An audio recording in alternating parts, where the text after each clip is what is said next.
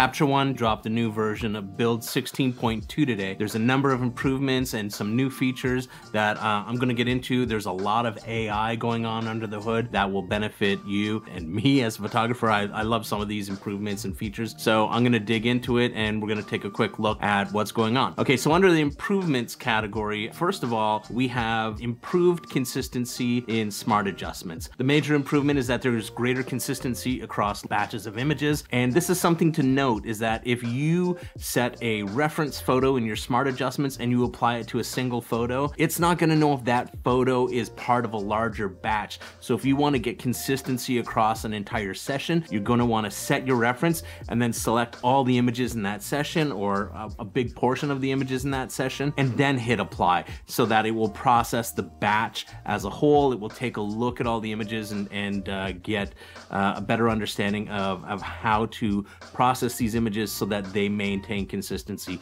across the entire range of images. If you just do it from image to image to image, it's not going to be as consistent because Capture One, again, doesn't know that that's part of a larger series of images. The next improvement is that we have faster preview generation. This is a big issue for a lot of people. What you're going to see is you're going to see an increase in raw image preview generation of up to 27%, and for DNG images up to 44% faster preview generation. This also applies to tethering. When you're tethering, you might notice that like when you trigger and that photo's coming in, there's a slow process for that image to from the point you hit the trigger to when that image comes up on your screen nice and sharp. Capture One is reporting improvement speeds rendering previews of up to 19%. So all around, faster image preview generation is a great thing. Excellent improvement. Next, we have improvements in Capture One Live. This is Capture One's online image gallery sharing so that you can be in one physical location and your client can be in another physical location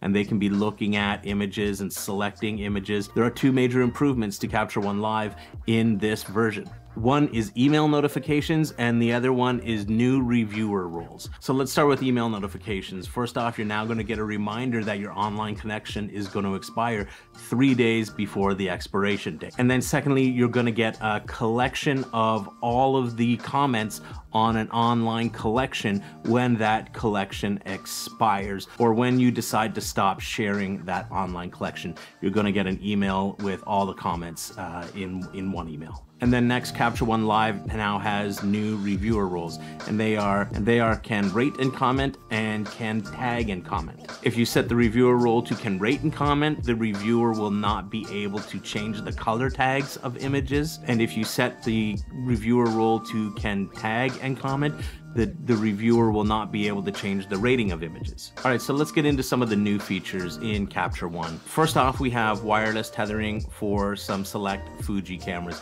And these are the Fujifilm X series, the T5, the H2, and the H2S. Previously, those weren't supported for wireless tethering, but now they are. Secondly, we have custom shortcuts for styles and edit width. And this is something that I think a lot of people, like myself included, the amount of times that I have to right-click, edit with Adobe Photoshop in a session is kind of frustrating, but now I can set a custom shortcut. All you have to do is you can go up to the edit menu, to your custom shortcuts, and then you're going to see a new tab for custom shortcuts. And for styles and edit width, you can just select what it is that you want to do and set a shortcut. I'm going to set an edit with Adobe Photoshop shortcut to Control-Shift F9. That's a shortcut that I also use within Photoshop on every image that I process that preps my file to get editing. What you might want to do is if you're coming from Lightroom, you could hit like Control E to do edit with Adobe Photoshop and push that out in the same way that you might with like export in Lightroom. You can also, if you go over to the styles panel, if you right click on a style,